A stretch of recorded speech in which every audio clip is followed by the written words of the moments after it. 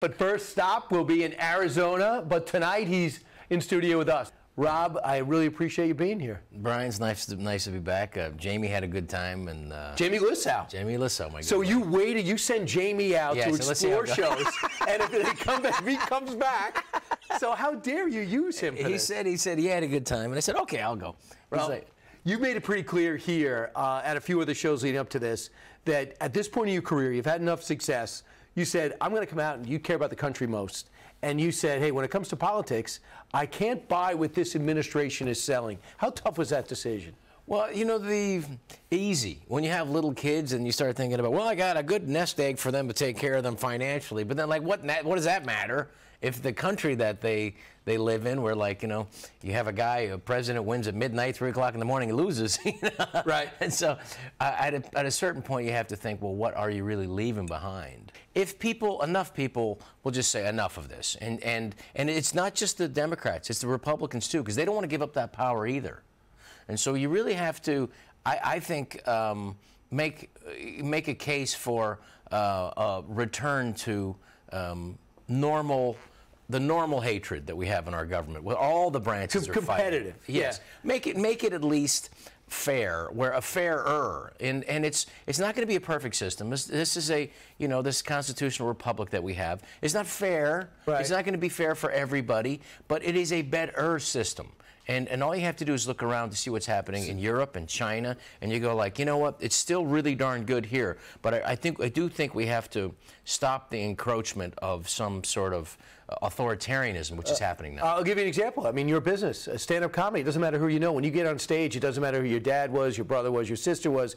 Yeah. If you don't get the response, you're not going to have success. It's a meritocracy.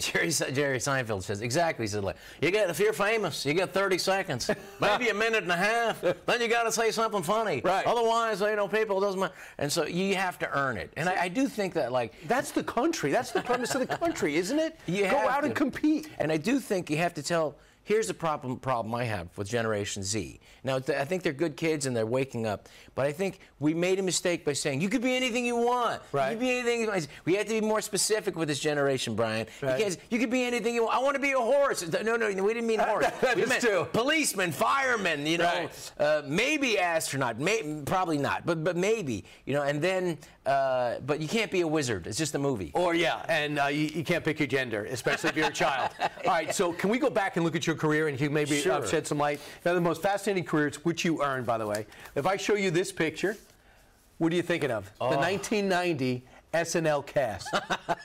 That's a pretty good group. I would say the money's leaning very hard on the left side of that photograph. Sandler? Sandler and Rock there. But and Spade. It was a great group. But truthfully, I should have been in therapy, not on TV at that time, and figuring out. Was this your first year? Was 1990 your first year? And look, I got the pad right there because I realized what an opportunity this was. You were writing and performing. Yeah. I mean, the thing about it was like, Saturday Night Live was such an incredible place because if you had an idea that was funny, you thought it was funny Monday, you would find out, they'd get to read it in front of everybody Wednesday, and if it got enough laughs, you'd find out if it was really funny Saturday. Right. And then Sunday, people would be repeating it all over the country. And you just hope that you were in the skit that you actually wrote. I love this movie. It's on in my house in a loop. Big Daddy. What does it mean to you? Well, this one was just... Adam Sandler insisted that I be in this movie because at this time, it was before The Waterboy came out and became like, that made $39 million in October 1996 or 97, which was outrageous. Right. Maybe it's 98. And so he couldn't get me hired to play the Jon Stewart role, and the other one, the studio said no. So he said, look, there's this one role, you can just come in, and it's...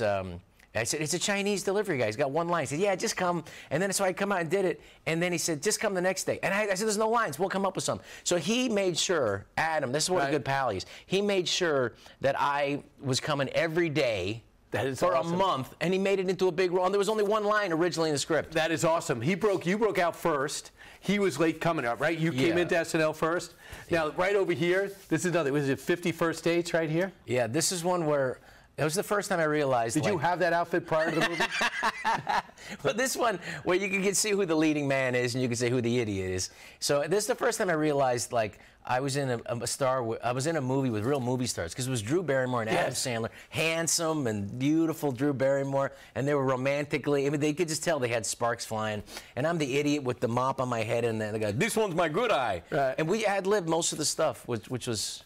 And this is another franchise that you guys started, Grown Ups, right? Is this a bunch of buddies hanging out, getting paid, and having a lot of people go to the box office to see? I think so. I think so. But Adam wrote a really funny script, and for his buddies to hang out and have a good time. And the thing about that is, like, why people like the movies, because you could tell that there's a good camaraderie.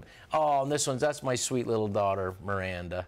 And that's my new movie, Daddy-Daughter Trip. And, you know, show business isn't healthy for adults, so I decided to bring my own children in it. Good parenting. But that's Adam Sandler's wife is your wife, right? In this? Yes. And she's terrific. Jackie Sandler's great. And that's going to open in Mexico February 4th and all over South America, and then we're going to bring it to the United States. Do you still have the competitive fire that got you everything that has got you? No, or is it? I don't. You don't? No, you know what I realize is, like, it's the time is becoming more precious. That's what gets you. Is that the time, and you're like, what do you really want to spend your time on? And it's, I want to be with my kids, but at the same time, when you do something, you have to love it. And I do love acting, and I do love the chance of making people laugh. And that's the thing that keeps me going, is when I get in an airport and somebody says, I remember with 50 First Dates, my mother and I saw that movie together, and we laughed, and that's one of my That what makes it worth it? That totally does, yeah. Rob, great to see you. Thanks so much for making time with us on a Saturday night. I know you're not used to working this early on a Saturday night, but I appreciate you being here. Thank you, And we'll check you out in the road in Arizona. We have the key to happiness straight away. Yes, the key to happiness only on One Nation. You heard me. Yeah, that's right. Hey, Sean Hannity here. Hey, click here to subscribe to Fox News YouTube page and catch our hottest interviews and most compelling analysis. You will not get it anywhere else.